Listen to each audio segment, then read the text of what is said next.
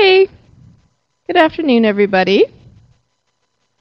Today we have Dr. Shannon Bard, who's the Department Head of Risk Assessment and Biological Services at Keystone Environmental, an environmental consulting firm.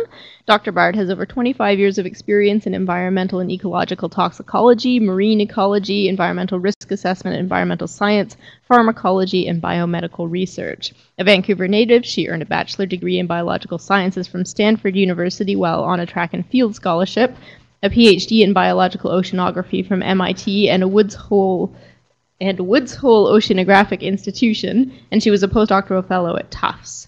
She is the former director of Marine Ecotoxicology Laboratory and an assistant professor at Environmental Science and Biology at Dalhousie University.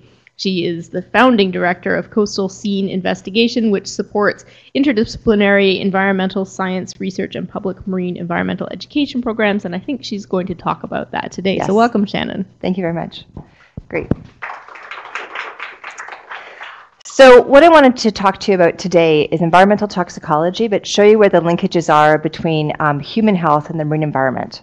So I'm going to be giving you some short snippets about some different studies that I've been involved with, looking at things at different levels of biological organization.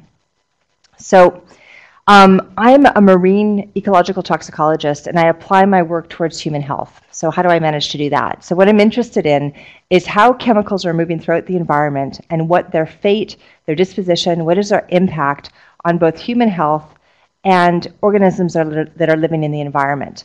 And what can we learn about animals that are resistant to exposure to contaminants that can tell us something about human health? What can animals that are resistant to natural product compounds, many of which become developed into drugs, what can that tell us about drug resistance in human tumors or about resistance against different pathogens? So a lot of the work that I'll be describing seems quite ecological in nature, but we use these ecological systems as a early warning system to help us to understand what the impacts are of contaminants in the environment to ecological health, and what can that tell us about human health, because that allows us to have a chance to have regulatory changes and look at risk management measures so that we can actually make an impact before we start getting human health changes. So this provides us with this type of early warning system. And one thing I'm going to be talking to you a little bit about at the end of the talk is more of the sort of traditional cellular mechanisms of toxicology, and a little bit about ABC transporters, which are these figures on the side here. So I'll give you a little bit of background about how I became interested in this field. So I grew up in Vancouver, and we spent all of our summers on Hornby Island, which is a little island in Strait of Georgia. And we were really lucky that we had family friends who were scientists. And we found out later that they were actually world-renowned microbiologists who had defined the terms eukaryote and prokaryote many, many years ago. But for us, they were just friends at the beach that had their wellies on, and they taught us how to turn the rocks over and look for the animals underneath. And I started to notice over time that the types and the abundance of different species were starting to decrease. And I wondered what was going on, what might be causing that. And at the time, we had a family who came to visit from Montreal, from Quebec, and that was at the time then the belugas in the St. Lawrence were washing up on the beach, and because of high levels of dioxins and furans, which are chlorinated carcinogenic compounds that bioaccumulate in fatty tissue, such as blubber, the whales, the actual animals, the carcasses, were considered toxic waste and were treated as such. And they were big headlines in the Globe and Mail and other newspapers talking about this in the 80s. And so when this family came to the West Coast, they were so excited to see everything at the beach. They took armfuls of starfish and sea urchins up to their deck, and they were going to bring them home for 3 ferry rides and 5,000 kilometers in their car in the summer. So I suggested that maybe it would be nicer if we drew some pictures and took some photographs of the animals rather than taking them from the beach. And then if everyone took animals to the beach, eventually there wouldn't be any animals left. So I realized that there was, people weren't, actively, there may be some people that weren't sort of familiar with sort of proper beach etiquette, how to behave at the beach without causing an environmental impact. So I started a youth environmental group in the 80s to raise awareness about sort of conservation and proper beach etiquette, as I called it. Did a lot of speaking to schools and in the media. And then as things sort of rolled along, a particular event occurred in Port Alberni, in which there was a spill from the pulp and paper mill there. And at this time, the idea when you had an industrial complex is that in the engineering, your main goal when something goes wrong is to protect the equipment. So if pressure increases, you just vent to the environment. So in the pulp and paper mill process, as some of you may be aware, at that point they were using elemental chlorine, and a byproduct of that is the production of chlorinated compounds, which are carcinogenic, dioxins and furans. And to break down a tree to make it into paper, you need a lot of very corrosive chemicals. So they use hydrochloric acid, sodium hydroxide, a variety of things. And these things were getting dumped into the environment if different spill events happened. So in this particular event, the spill caused a massive die-off. So in the inlet, you could actually go and see where high tide was because everything below the dock pilings had actually peeled off and had died. And so the mill applied for an increased pollution permit the next day from Environment Canada based on the fact that nothing lived in the inlet. So it's considered anecdotal evidence that anything had actually lived in the inlet the day before. So I decided it would be very helpful if we had baseline information on what species lived where along the coastline, and that could then be admissible to court were such a spill to happen again. Now, at the time that this was going on, so at this point I started thinking, well, maybe little kids taking starfish from the beach may not be the major problem that we have here. Maybe other things that are going on. And so I was very fortunate that I had an opportunity when I was at Stanford. They're very generous in allowing undergraduates to compete with graduate students and postdocs to get research funding. So every year I'd collect 3 or 4 grants, come back up to BC every summer. I did that for 4 years. And I went into local communities up and down the coastline from Prince Rupert, Powell River, Vancouver Island, and Howe Sound, which is where this image is from here, and looked at different sites along the pollution gradient, so close to mills and further away from mills. And there were some mines in some of these locations as well. And some of the challenges are we don't really have commercial roads in inlets unless there's a pulp mill there, because that's the reason why we have those roads. So it was very difficult to get reference sites. We had no information on what the mills were like or the conditions were like before the mills were in place. The idea was to look at trends in different areas. So if you look at Howe Sound here, you've got the wood fiber mills. So Squamish is down here. You pass that on the way to Whistler, and we had a variety of sites as you go out towards Powell River, out towards Port Mellon, Chester Beach, Tunstall Bay, Lions Bay, and Porto Cove. And we've now looked at these sites for over 20 years. So to do this work, so has anyone in this room ever done intertidal research? There we go. Okay, so for the large number of you who have not, the intertidal zone is the area between high tide and low tide. The problem is the tide is moving, so you have a very short period of time to do that work. You have about 3 hours for the lowest tides of the year. And I wanted to look at the most diverse area I could get to for 3 hours, which is about the mid-low intertidal zone. So that's just at the edge when the kelp beds are starting to form. And so to do this work, it required that I needed a lot of manpower. So I would go into local communities, I would recruit volunteer scientists to help me at the beach. At the same time, we also had a lot of other community members that were interested in coming to help. So we had First Nations, we had local high school students, different community groups. And it was a really interesting time to start doing this work because it was during the War of the Woods when we had people that were concerned about occupational health and safety because of the working conditions at the pulp mills. The mortality rates from cancer were 4 times higher for pulp mill workers. And then you had the fishermen and the environmental groups who were concerned about the health of the fish communities and about the aesthetics for the environment in play as well. And so you had these 2 different groups that were coming together that were all concerned about the same issues around pollution and about human health and environmental health and working together for that. And out of that arose the formation of the Georgia Strait Alliance, which put a lot of public pressure because as I started to bring these groups of community members out to the beach, they started to have a real visual picture on what the impact was of contamination to their community by using the marine systems as an example. And for them to realize what was happening in their home communities where people would tell me that they worked in the pulp plants in the bleaching section and their father had died by 35 and they expected to die by 35 of cancer as well. So it helped to really crystallize for them what the impacts were by seeing the changes in those communities and having them reflect on that potentially these could be similar to what's happening at home. And that public pressure led to the creation of the Environmental Effects Monitoring Program through Environment Canada. So you can start something at the ground floor, bringing community support together, get changes in regulation, and see effective changes happening nationwide. So just to give you a picture of what things look like in sort of the bad old days. So this is Howe Sound again. These are sites, Darrell Bay and Port Mellon, that were closest to the mills with species diversity of 4, 5, 6 species. Then as you move to moderately exposed sites that were 15, 20, 30 kilometers away, you start to increase your species diversity a little bit towards 25, 30 species, and then reference sites being up to 90. So very dramatic differences.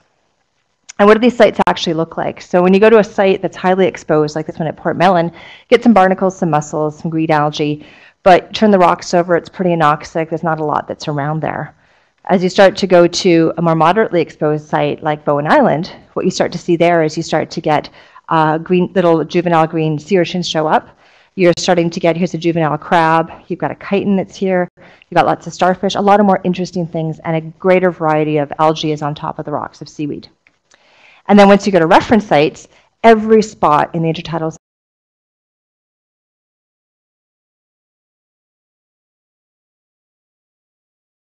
zone is coated in life, and things are growing on top of one another. So here, this was which is a male fish which guards its mate's eggs for the summertime. So the underside of that rock was full of little baby fish that were cemented with their egg casings right on the top of that rock, and the father was guarding those through the summer. And then orange sea cucumbers and calcareous tube worms and red sponge and bryozoan, which is a colonial organism, all coating the rocks, all sorts of beautiful life. And the other interesting thing about these midshipman fish is it takes 6 weeks or so for the babies to develop. And what happens is prior to the eggs being deposited on that rock, you have the male and you have the female, and they go through this really elaborate courtship ritual. And the male's like, yeah, it's going to happen, it's going to happen. And he's all ready to go. And then this juvenile, or this younger male usually comes in, squirts its sperm, and then buggers off. And the other male's so confused, he doesn't really know what happened, and it's stuck sort of babysitting for the next 6 weeks. So in the scientific literature, they refer to these sort of rogue males as the SF, so that they're the sneaky fuckers. So as I mentioned, as I started to do this work, part of the public pressure put this environmental effects monitoring, which was a pollution abatement program, into place. And you can see here the top slide with wood fiber on here. This is showing basically the level of contamination. In the early years when I did the studies in the early 90s, where we had higher levels of biochemical oxygen demand, total suspended solids, and AOX was actually a measure of chlorinated compounds. And those all dropped dramatically over the years. So there's been pollution abatement that's been taking effect. So then about 10 years later, 2004, I went back to these sites to see how well they're recovering after this program went into place. And what I found is that some of the moderately exposed sites, so if we look at the bottom slide, so Porto Cove, Lions Bay, Tunsil Bay, they're starting to get some recovery. They're not the level of reference sites, but we're starting to get some recovery, so it's very encouraging. However, some of the other sites, Port Mellon and Darrell Bay, we haven't gotten very much recovery at all, according to this point. So then, another 10 years later, we've gone back to look at these sites again. Now, we're going to talk a little bit more about some of them. So Port Mellon, there's been some dramatic improvements up to about 25 species over the last 20 years. And that was actually the level of species that you would have gotten at some of the moderately exposed sites in the past. Also some increases in Porto Cove and Lions Bay, and some dramatic increases at Darrell Bay and Britannia Beach. Again, when I say dramatic, it's just because it's so exciting to see something that's not a barnacle and to actually see a fish that shows up at a site, but it's still highly depressed compared to a lot of other sites. So it's all in relation. So my next question was, the work that we were doing here in 2013, the wood fiber mill is now being shut down in Howe Sound. There is a second mill that's there. And the Britannia Beach site, the old mine site, has gotten substantially cleaned up. There used to be acid rock drainage, which basically sterilized the river and the output into the ocean, and that had been cleaned up. So we were looking to see if there was dramatic improvements there. And that was one of 2 worst spots I've ever seen in BC, where there was actually 0 macroscopic species at that site. So what we've been focusing on most recently is actually habitat restoration. We don't have good legislation in Canada for orphan sites. So when an industry shuts down for economic reasons or for various other reasons, basically we walk away and our view is that nature's going to take its place and it's going to clean itself up on its own. And what we're finding from this work is that that's not happening. So some sites are able to recover on their own, depending on what the conditions are, but other sites may not. And we've been trying to investigate what's causing that. Is there historical contamination there? Are there problems with the actual physical habitat? Is it actually missing? Were the nice rocks that the animals used to attach to, were they all actually removed off the beaches, and are they now retaining walls? And that's what you'll see if you kayak down Indian Arm. Some of the old industrial sites and tie-up sites for old boats, you have all these retaining walls, and all those nice intertidal rocks are removed. Or is it an issue where a lot of the species, the currents are not actually allowing the larvae to come back to the site, or in fact that species have to lay their eggs. So you've got to get little worms and little snails to crawl 20 kilometers to get back to your beaches. So I'm going to tell you just very briefly about this one site in Britannia Beach, which previously had 0 species diversity. And it's a little hard to see in this picture, but at the bottom here, the dark coloring is all rockweed and mussels, and there's green algae as well. So a number of species have come back. So what's been really dramatic about this is, so for years and years and years, there was nothing at the beach. I mean, literally nothing at the beach.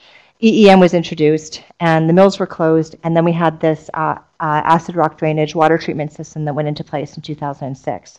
So we started to see just a small number of species, very pollution-tolerant species, coming back in 2004. But in 2012, what was exciting is that not only did we have an increase in species diversity, but the tolerance of those species to contamination. So in my work, one thing I did was actually categorize species as being pollution tolerant or intolerant or sensitive.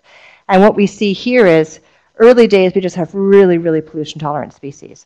But in 2012, we had pollution tolerant species, so isopods, mussels, crabs, pileworms, rockweed, but then some sensitive species like blennies and crescent gunnels, which are fish. So we get vertebrates, finally we get vertebrates coming to the site. They show up, and then red algae, which is actually very tolerant to pollution, it's starting to show up. So it's showing that there's a capacity for these more intolerant species to actually colonize a site and potential to have more recovery in the future. So one of the things we've been learning from this is how we can take sites and accelerate their recovery. And putting this back to human health again, we're having sea level rise throughout the world based on global climate change. And one of the concerns about that is that you can get coastal flooding, and that can cause economic and human health and social outcomes, negative outcomes from that. So we've been working with the District of West Vancouver, who are actually very concerned about flooding in their area, and that's because they put a hard surface seawall along the coast, which I love because I ran on it at 5 o'clock in the morning every morning for 15 years, but that caused a lot of coastal erosion.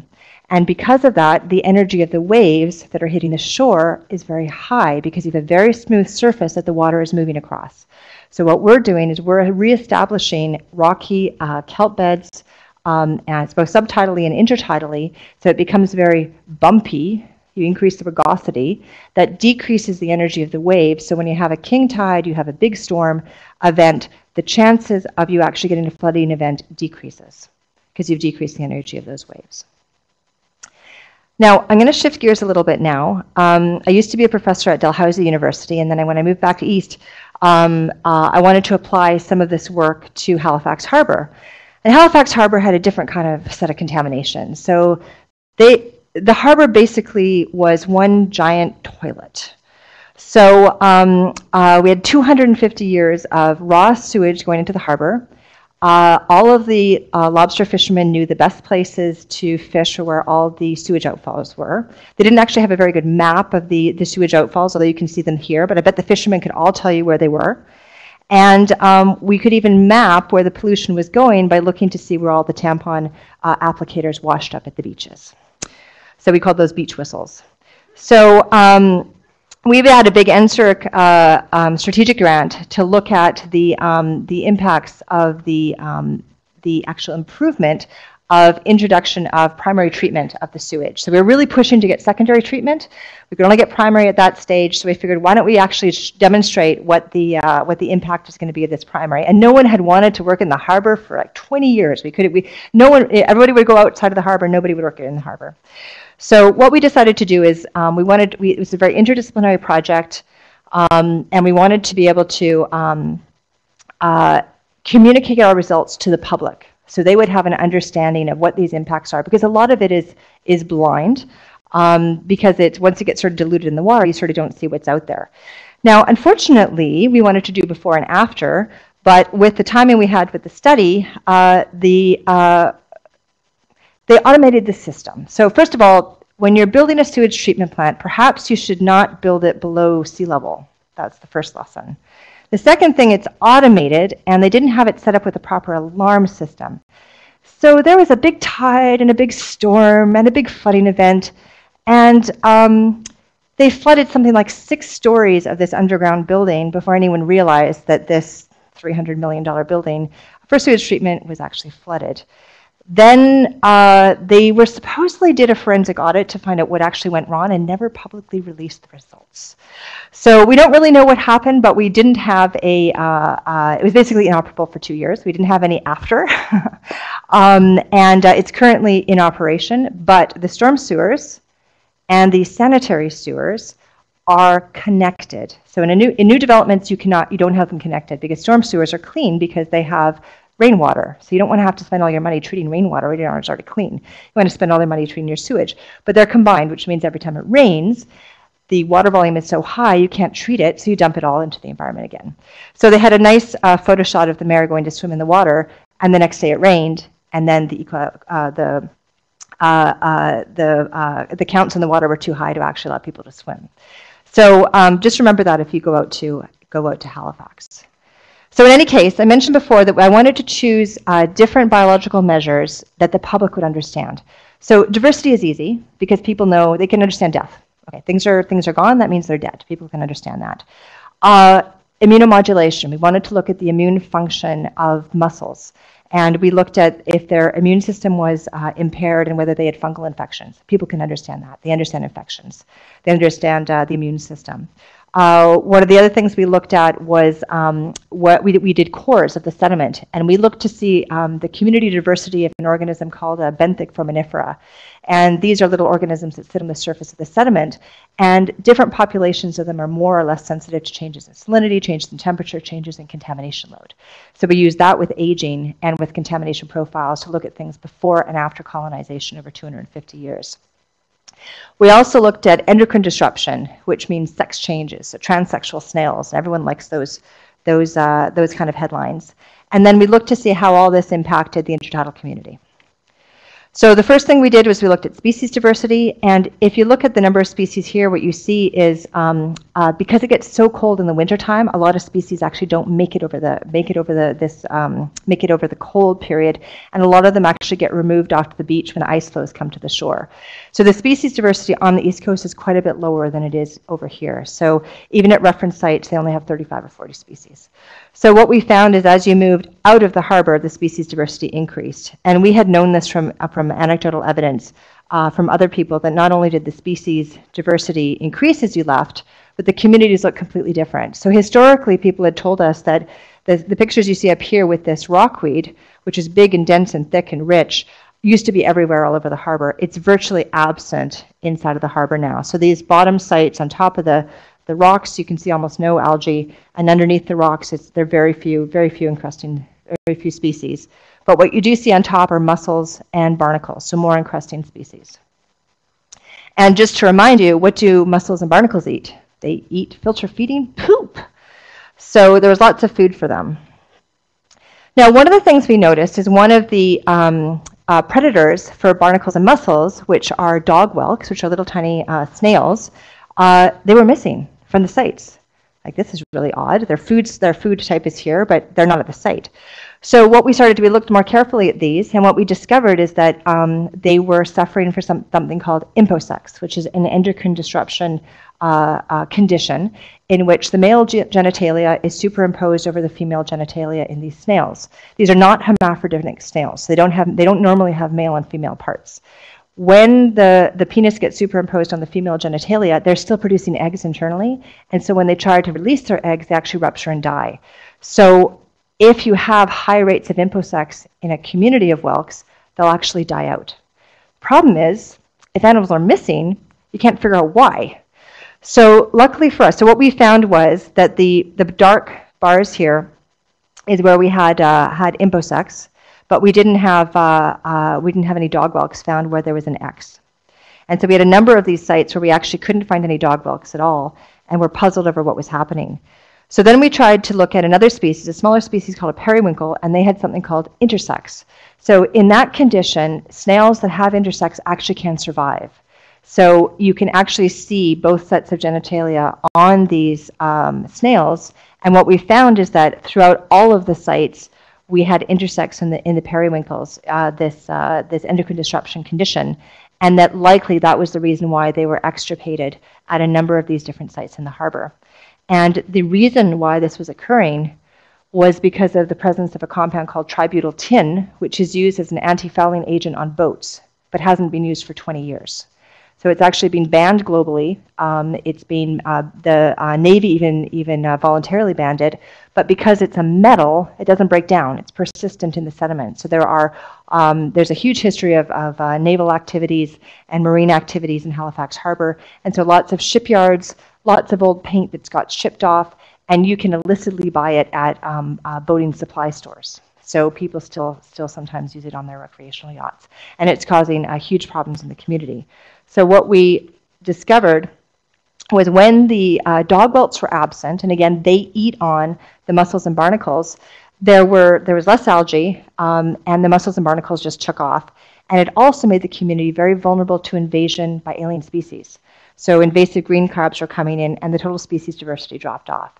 So one chemical, tributyl tin, was affecting specifically the mortality of one species, the dog whelk, which is the major predator for two encrusting species, which then took off.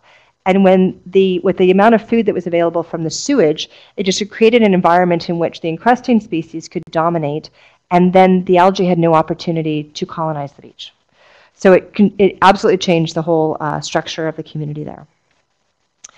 Now, what I'm going to move on to now is talking more about the mechanisms of toxicity. So we've been talking more about the ecosystem level, the population level, the individual level. Now we're going to barrel down through looking more at mechanisms at the cellular and molecular level. So as I did my work, except for Britannia Creek or Britannia Beach, there are usually a small number of pollution-hardy species that can survive in one location.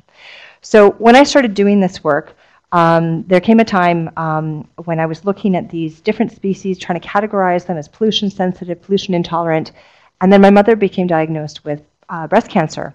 And we were very concerned about this phenomenon of multiple drug resistance, in which tumors can become spontaneously resistant to a whole host of different chemotherapeutic drugs, including ones they hadn't been exposed to before. And I wondered whether that kind of phenomenon could be happening in other animals and could be helping to allow animals to become pollution resistant. And in fact, that is the case. So just to give those of you that may not have a toxicological background, just a quick primer on it. This is a cell, and a xenobiotic is a foreign compound. So it can be a drug, it can be a chemical, it can be something that we eat. And in the traditional view, it magically gets into the cell by osmosis, and then it undergoes metabolism and is modified by phase 1 metabolites, that is cytochrome P450s. And then it can go where a functional group gets added, and then you can go under phase 2 metabolism, such as glutathione transferase, and add a large polar group, and then it magically gets out of the cell. And you want to make it more hydrophilic, so you can basically pee it out of the body. Now, it turns out it's actually more complicated than that. So if you think about the lipid bilayer, it's actually biophysically quite complicated to get cells from, or to get compounds from the blood, which is a hydrophilic environment, through a lipid bilayer, which is a fatty environment, and then back into the center of the cell, which is more hydrophilic again. So it turns out that there are transporters that both facilitate the entry and the exit of different compounds. And they have different specificities. There's all sorts of different families. The multi-drug resistant transporters have gone through some nomenclature changes. They're now called ABC transporters, ATP binding cassette transporters. The reason why they got their name is because they use energy, so ATP. The reason why that's important is that if you use energy, you can transport against a concentration gradient, because that's what you want. So if you have osmosis, then in your brain and in your blood, you're going to have the same levels of a neurotoxin. If you can transport against concentration gradient, you can pump all the nasty stuff out of the brain back into the blood so that you don't have the neurotoxin in the brain anymore. And that's going to come up to play a little bit later. So I focused on, lots of people are studying things that are going into the cell, but I was more interested in how things are getting out of cells. So studied these ABC transporters or these multi-drug resistant transporters for excretion and how that could play a role in drug resistance or multi-xenobiotic resistance. And what are the interactions between the phase 1 and the phase 2 metabolites and these different drug transporters. So the first one of these we're going to talk about, and this is a bit historical because we started discovering one after another after another after another.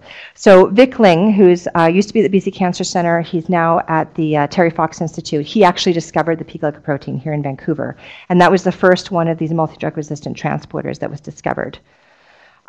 There's, just to give you a brief outline, there's sort of 3 different families. You've got this P-glycoprotein. They tend to transport moderately hydrophobic, amphipathic, either neutral or slightly positively charged substances. They tend to be natural products, which is why a lot of drugs are transported by them. Then there was another family, which is the MDR-associated proteins, the MRP2s, where they tend to transport more anionic substrates like glutathione, so more of the phase 2 metabolites. And then they had this breast cancer resistance protein. The names were terrible, which is why they changed the nomenclature, because they found it in a breast cancer resistant cell line, and that transports some sulfonated conjugates.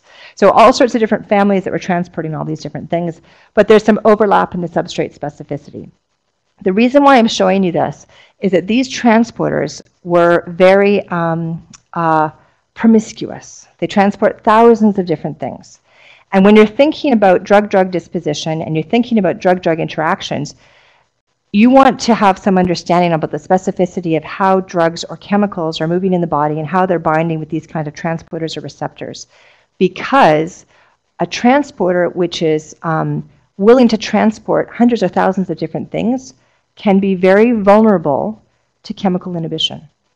So you can imagine a situation where a compound in the environment could be considered benign because when it's gone through a toxicity test, acting on its own doesn't seem toxic, doesn't attack any organs, gets out of the body, seems fine. But it may bind very closely with one of these transporters and basically inactivate its activity. So that other compounds in the environment, which may be at very, very low levels, but may be highly potent, such as certain neurotoxins, which normally don't have an effect because they're removed out of the blood-brain barrier because these transporters sit there, now start to accumulate in the brain and start to have impacts. And you can imagine all sorts of different scenarios of that happening. And that's rampant throughout clinical work because one of the most potent P-glycoprotein inhibitor is cyclosporin A, which is the most commonly used immunosuppressive drug for transplant patients. And it turns out the reason why patients are so vulnerable to neurotoxicity, nephrotoxicity, hepatotoxicity is because by inhibiting these transporters that normally protect all their organs, when they're exposed to other things, either food that they're eating, other toxins in the environment, other drugs, they accumulate on levels that are much higher than the general population and can cause this kind of toxicity. So we wanted to work in fish. Now, one of the reasons why we like to work in fish or other animals that aren't human is that people don't like it when they take your kids away and experiment on them and tell them who to breed with. So by working with these experimental models, it allows us to do experiments that we can't do in humans. And by working in fish, we can work in a vertebrate model, which is a bit more closely related to humans, same kind of organs, responds in similar ways. So the first thing we needed to do is find out whether these proteins even exist in these animals. And at that point, we had a few antibodies we could use. And luckily for us, they cross-reacted in fish. So the red staining you have here, this is a liver. And this staining here in red is actually indicative of the bile canaliculi. And that's that portion of the hepatocyte, which is some of the major cells in the liver, across which bile is excreted. So if you want to get rid of things, chemicals are excreted across the bile canalicula into the gallbladder and then removed out of the fish or out of the person. And then we also found it in a bunch of other organs, including on the periphery of the intestinal cells. So this is a sort of a fold of the intestine cut here. Again, it's on the lumen side. Now, the other thing we noticed is that in animals that were exposed to contaminants, you could get induction, that is, higher levels of this protein would exist. So we had an experiment that was done actually after the Exxon Valdez spill. Most of you won't remember that, but there was a huge oil spill in Alaska. in the old days in the 80s, and we had collections of these intertidal fish that I was studying near where the oil spill were and further away. And sites where there was exposure to oil, you had very high levels of this defense P-glycoprotein. And so we thought this was good evidence that it was acting as this defense mechanism. So in the old days, if you wanted to look at function of different genes, and this is at the time when it was really, really difficult to clone genes. We didn't have any of the genomic information. We didn't have the Human Genome Project completed yet. And so an entire graduate student's lifetime would be cloning a portion of one gene in one species, if you were lucky. In humans, it would be easier because there'd be more people working on it. Trying to work on a non-laboratory organism was really, really difficult. So, and also at this time, it wasn't possible to create, you could create knockout mice, but for technical reasons, you couldn't create knockout fish. You could do some transients with juveniles, but it really wasn't very effective. So what I chose to do is to take advantage of this drug, cyclosporin A, which could be an inhibitor. And we could chemically inhibit the activity of the transporters and see if we could look at in vivo active function of these transporters in the living animals. And how could we do that? So the first thing we wanted to do is figure out which of the organs, by using this kind of an assay, could we see the biggest sort of changes. And what we found is we could definitely measure massive changes in the excretion of different chemicals out of the liver into the gallbladder. We could do the same thing in the ovary, and we could do the same thing in the brain. And so when we did these experiments initially, we had to sacrifice the animals because we had to assess how much of the drug was ending up in the different organs. And I really didn't want to have to kill the animals. I really wanted to figure out what was happening in animals that were moving and living and moving around. So how am I going to do that? So I'm thinking, okay, we can do something with the brain. And we can look, I want to see if I can come up with an experiment where we can look in real time. Why don't we choose a neurotoxin and see if that neurotoxin might change behavior? And we could use the change in behavior as a model for the permeation of that drug into the brain. And we could look at that as a function of the activity of these transporters. So if we inhibit the activity of the transporter at the blood-brain barrier, more drug will get into the brain, we'll have more pathological behavior. And could we look at that in real time? So the first issue is that if you naively go into doing behavioral studies, there's a whole body of ethology and looking at behavior, and it's very, very difficult. You have to set up special controls because there's all sorts of handling impacts that you can have. And so I knew that there was this big issue, and so I decided to, a buddy of mine was an ethologist, and I decided I was going to pair up with him, and we're going to do these experiments. We're going to use cyclosporin A to block the activity, and we're going to choose an environmental chemical that people were quite concerned about, which is ivermectin. Ivermectin is used in human medicine for getting rid of mites, getting rid of parasites on skin. It's part of Merck's free drug program in Africa. But it's also used to get rid of sea lice in fish farms. So we're scattering that all over the ocean in all those fish farms that everyone is concerned about, with all these infestation of sea lice that we're concerned about, with sea lice then also going on to native fish who have never been exposed to ivermectin before. So let's focus on that and see if we can look at that, because it was known that ivermectin was a good substrate for the P-glycoprotein, for this multi-drug resistant transporter, because when they created knockout mice in a lab in Amsterdam, in the Netherlands, a week after they created the knockout mice for MDR, they woke up in the morning and all the micelets were dead. What happened? Turned out they'd had a mite infestation in the animal care center, and they had treated them all with ivermectin. And there was an increase by 500-fold of ivermectin in the brain with those animals. So normally ivermectin, they give it to kids. It's considered non-toxic, because non-toxic for humans, because we have an intact blood-brain barrier, and these transporters prevent the permeation of this drug into the brain. So the only problem I had is my friend didn't work in fish. He worked in wolves. So I had to convince him that it was easier for us to bring fish into the lab than it was to bring wolves. And he agreed. So we spent a lot of time looking at fish and trying to figure out what do normal fish do and what do pathological fish do. So we looked at the general motor activity of fish. We looked at their pectoral fins, which are little fins on the side. And we looked at something called haptic reactivity, because I wanted to have an ecological measure. So haptic reactivity is actually it's an evasion. It's to get away from a predator. So if you did any ecology courses or behavior courses where you go into and there's a tank full of fish, or you go to a fish hatchery and someone bangs on the tank and all the fish go to one side, or there's a shadow that goes over the top of the fish and they all move to one side. So it's an evasion from a predator, so a bird swooping down or another predator coming away. The haptic reactivity is how quickly an animal makes sort of this S-curve for the fish to swim away and get away from danger. So it's an intrinsic response, and we wanted to see if that was impaired. And we just did a we're looking for big crude changes, big crude scoring system, no activity at 0 and a high activity at 3. And we made observations every 10 minutes after we injected them with these drugs for 2 hours. So what we found here is the blue lines. If we look at general motor activity up at the top here, the blue line is the control. So again, it's behavior study. We've got to have a proper control. This is a vehicle control in which we just had saline that was going into the animal. We had additional controls that I'm not reporting on here. Then we had a set of animals that were just exposed to ivermectin, and we wanted to give a big enough dose so we could actually see a change.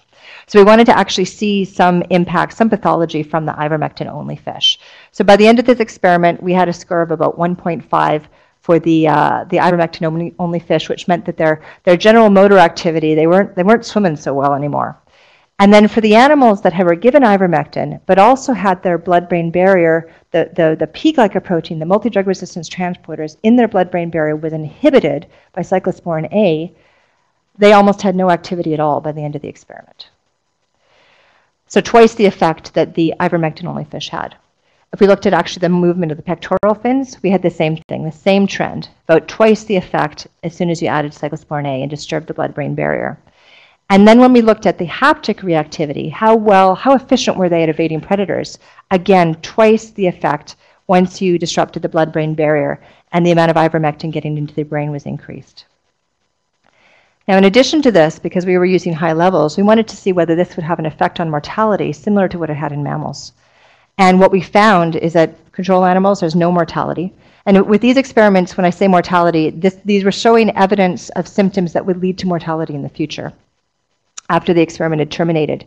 So with ivermectin only fish, we had evidence about an hour and 10 minutes for the first fish, and then about 25% of those fish had evidence of mortality by the end of the experiment, but over 70% had that if you disturbed the blood-brain barrier by disturbing the activity of the multi-drug resistant transporter, and it happened as early as 20 minutes. So these transporters, this is the first evidence in fish then, that these transporters were actually protection against mortality from these types of neurotoxins. Now, we've got a little bit of time left. I'm just going to tell one more story here. So when we finished this experiment, I started wondering, wow, this is really profound. We know about the evidence that we've seen in mice, in mammals. There was well-known evidence in the veterinary literature that you don't give ivermectin to collies because they'll die. Turns out some strains of collies have a defect in the P-glycoprotein in the MDR gene. But what about people? Lots of people are getting ivermectin in the free drug program. Now, unfortunately, in the areas where ivermectin is most used with larger populations where we have these parasitic infections in Africa, people are really, really far from clinical settings. So there were no epidemiological studies following up to see if there were any clinical impacts of people being exposed to ivermectin who might have been co-exposed to other factors which would have potentially caused neurotoxicity.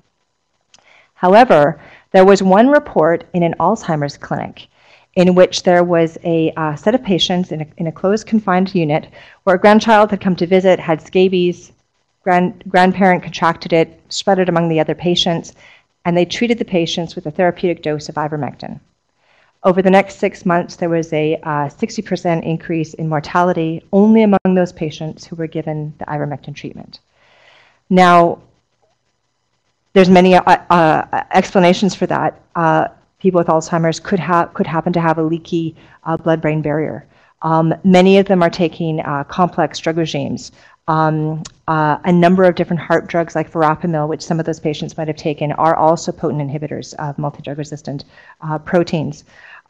So it just is a very nice illustration of how important it is to understand what the mechanism of attack of different chemicals are and how they interact with one another, how they're detoxified, both not just through metabolism, but through transport and disposition within the cells and within the different organs. If we have a good understanding for that, we're more likely to be able to predict some of these drug-drug interactions, or to be able to explain when you get a massive mortality event, either in the human population or in an ecosystem event.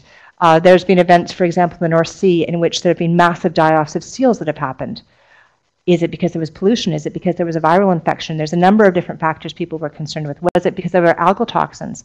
Probably it's a combination of multiple events happening simultaneously, which made the animals vulnerable to an event that caused a pathology. So understanding that mechanism, but also being able to pull back from the molecular mechanisms, the cellular mechanisms, and looking at the whole organism and the whole community can give you a bigger picture of what's happening and allow you to take that information to try to apply that towards management. What chemicals should we be controlling? Which ones should we be using in combination? Which ones need to be, how should we be thinking about new chemicals being produced and being used in the environment? And what should we do for the future to prevent the development of new compounds which cause problems in the future? So for example, many compounds are produced because they have a certain physical structure that we find attractive, like PCBs. They're really stable. And we find out later they're really stable. We can't get rid of them. So if we understand how they act, that may give us some more insight on whether we should actually produce certain chemicals or not. So thank you for your attention, and I'm very happy to take any questions.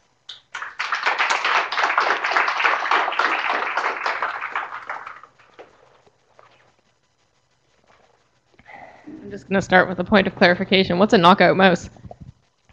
So a knockout mouse, apologize for that. So in the early stages of genetic research, again, this is before we actually had the full genomes for different organisms, we were able to identify certain genes, and we wanted to know what the function of those genes were. So the idea was if you could actually eliminate that gene out of the genome for a mouse, because they did these experiments with mice, you could reproduce them really well in the laboratory, you could actually compare the physiology and the phenotype of those knockout mice for one particular gene versus the control mice. And so when they first started doing this work, they really focused on different diseases. So the CFTR gene, so for the cystic fibrosis, turns out the cystic fibrosis gene is actually one of these, is in the same family as these multi-drug resistant transporters. Knock that out, see which organs you end up having defects in, and can you design drugs to help you to address that? Yes. Hi, thank you. How much variability is there in the abundance of these MDR proteins in human populations, and could that be used to determine either vulnerability to exposure or suitability for certain kinds of employment? That's an excellent question. That's really an excellent question. One of the challenges when a field starts, and this field is still relatively young for ABC transporters. When you go to the ABC transporter meetings, there's only about 80 people there worldwide. And it sort of came out of a small number of labs. So a lot of the work has really focused on X-ray crystallography, looking at the structure of the proteins, looking at tumor cell lines. No one's looked at epidemiology as far as I know. There may have been some people that have since in the last few years, but I'm not aware of it so far. The work that I've been doing in the natural populations in fish is kind of complementary to the kind of work, the kind of question that you're asking. Because my questions were, we're working with laboratory animals, which are strains, which are inbred. That's not telling us anything about the variability in the human population.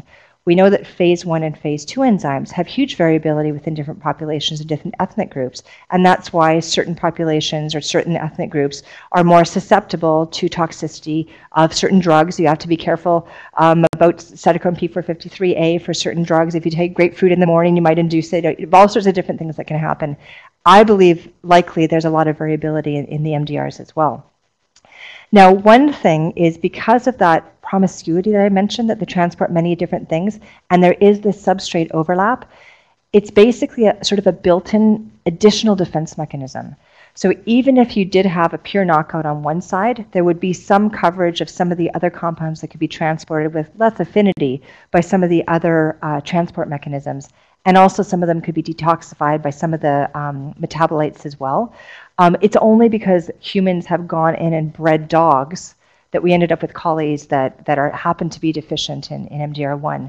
It's likely that any of these more potent mutations likely wouldn't have persisted. But CFTR is a really powerful one. So the cystic fibrosis transporter, that certainly has a huge number of defects in it. It's in the same family, but it just transports chloride as opposed to the drugs. But it has a similar function, a similar structure. But a great question. It would be a great topic of research for anyone who's interested. Hi.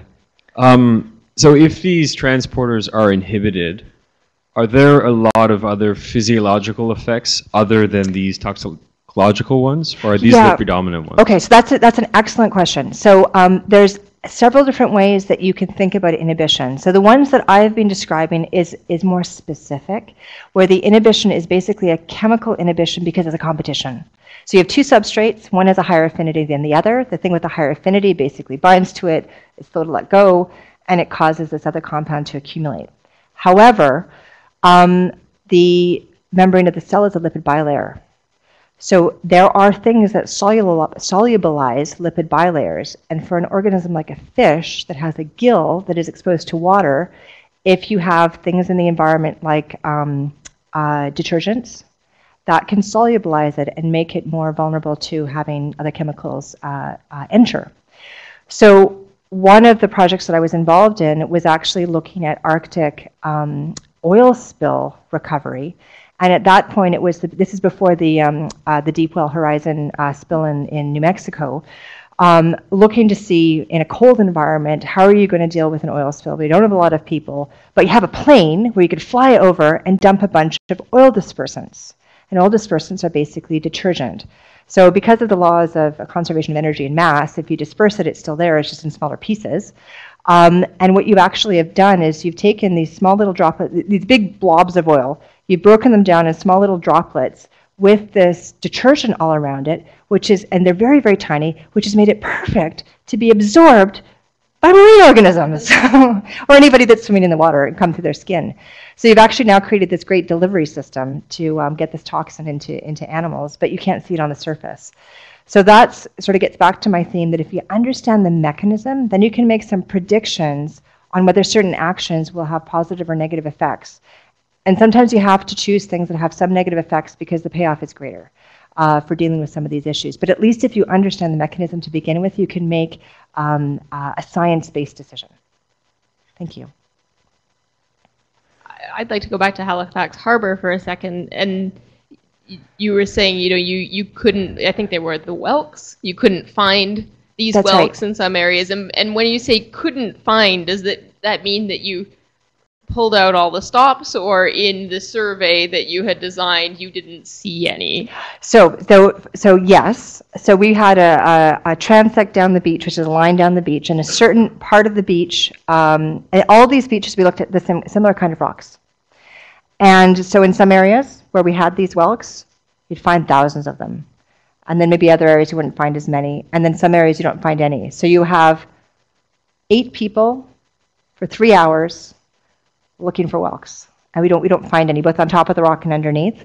So for animals that are very common, we would have assumed that we would have found them. Now, there are some species that are rare, and there is something called a discovery curve. So the more effort you put into something, the more likely you are to find more species, and diversity goes up.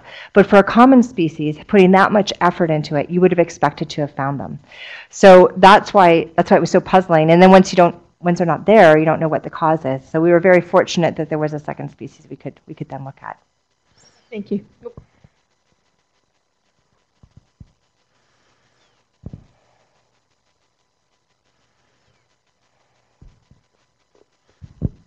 Thanks, that's great. I'm wondering about policy implications. So at the moment, chemicals don't go through any screening before they come on to consumer horizons and things like that.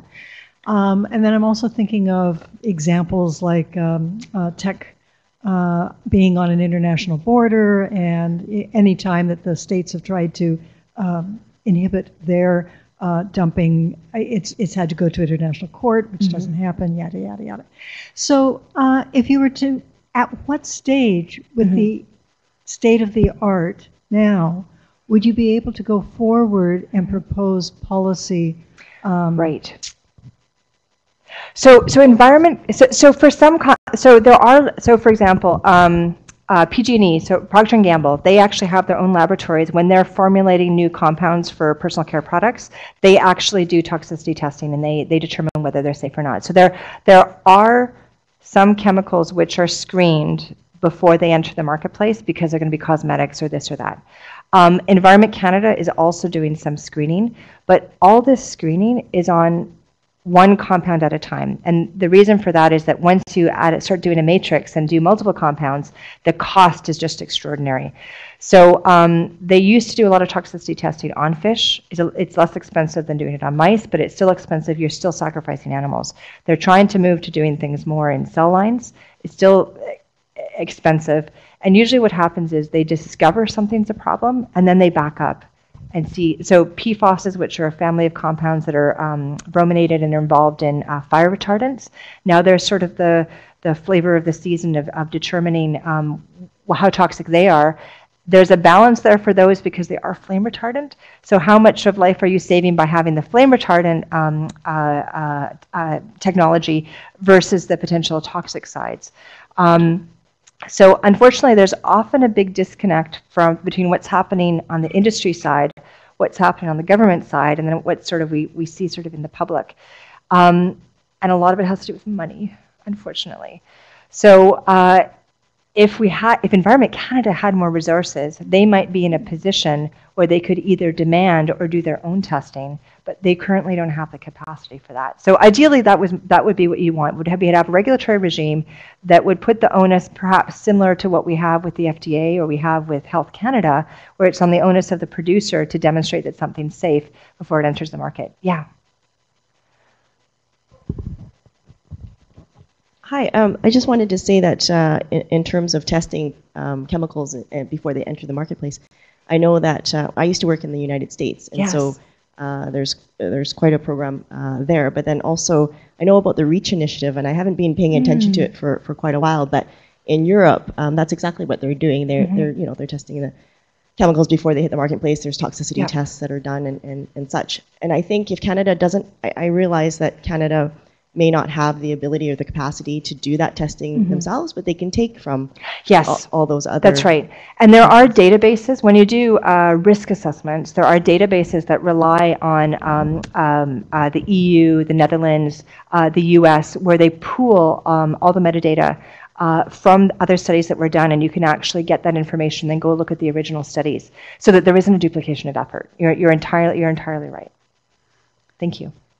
Thanks for sharing your interesting work with us. So I'm just going to complement Karen's policy question with practical implications for recreation water inspections or regulations. So as your focus is on coastal waters, and much of it could be totally recreational beach settings, other than seeing the evidential manifestations of the transsexual snails and whatnot, it would take some time before policy could be set around based on the laboratory results that could change inspections and whatnot. So what to do for those who are in those inspectoral rows? Yeah.